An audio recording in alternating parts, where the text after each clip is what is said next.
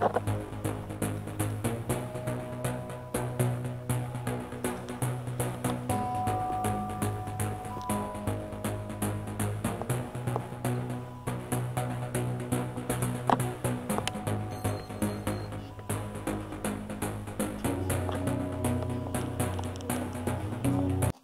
what's up, guys? Good to be back on. Good to know that people are subscribing, liking the channel. I get a lot of good feedback, so I really appreciate it. I had a guy ask me a question on my page, was saying that he had just got the MPC and that he tried to drag an audio sequence file onto the screen, and it only populated onto the pad. So kind of wanted to go over that in different ways on saving so that can happen. Let's get to it and see what happens. Alright guys, so we're on the screen here, and let's say let's say we got, this was from my intro video, okay? So I'm going to take this and drag it over here so I can see. And when I drag it, it's an audio sequence file. When I drag it over here, it's just going to show me what pad it lands on, right? And it's like, I was kind of wanting to see that on a piano roll. Okay? And so if I were to hit my little window like that, I don't see, there's no piano roll on there, right? So the only way that I got this to do it was that if you were gonna drag a sound on here, I mean, you would have to actually save it as, or export it. Now as a project archive, let me get it over here. See, like these right here, these are all my project archives. This is what they look like, okay? These are songs that I've done here as a project files. So I can drop this right on in here. Well, come on. Let's drop this in here and see what happens. Loading project, place anything in memory. So if somebody were to just emailed me that, and I dragged it and dropped it on there, and I have all the stuff on my computer that he's got, there it goes. It's all on there. You can see how you can see how I stacked my pads and change them.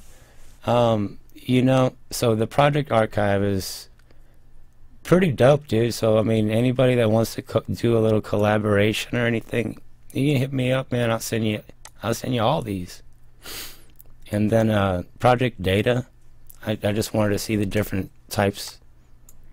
So let's say I went to here and saved it or exported it as a MIDI track file. So if you didn't have MPC and you wanted to go ahead and put it in a different DAW and add your own notes to it, like instead of my piano that was on there, you just put it on there as an empty note. You can put whatever, pretty sweet. You can put a trumpet or whatever you want. Audio mix down. That's here, check this out. Well, would have been nice if I wouldn't have done that, because it's kind of hard for me to grab that now. But let's see what happens if I try to open another one here. Bear with me, guys.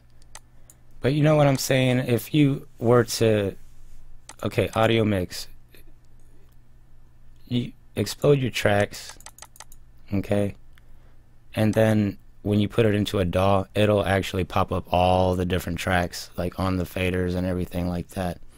And then you can select your start and stops. Like if I just want this little section, my audio mix, I can just set my start and stop time right here. I locked this up because I went split screen But that's what I'm saying. You can just load these up like that. You know, pretty sweet. Now if you go into here, it'll show you everything that you used. You know, and if you like these, you know, these are WAV files. So yeah, you send these out too. Chill trap, you don't have them, you just send them out and you just drag and drop them right on into your little thing there on what pad. Bam, it goes on there and you can just play it at will. It's pretty sweet. But yeah, that's about it. I just wanted to go over those different ways to, you know, to save your work or send it and to get it to pop up on that piano roll for you. Any other questions, man, hit me up. I'm still learning the software, so just kind of bear with me here. Yeah, see, it loaded up all that stuff. So now whenever you go to your different tracks, it's got the whole thing laid out for you. It's beautiful, man. Like, even if I didn't like it, let me take this Chill 2. There's just so much you can do with it. It's sick. And you can add your own effects and be like, okay, cool. My buddy sent me this. I'm gonna mess with all this stuff. You know, it's just neat. Anything else, man? I hope the video comes out good. You know, probably my 9th take on this to see if the audio matches up and all that. But I'm learning, so I'll get better. And thank you guys again.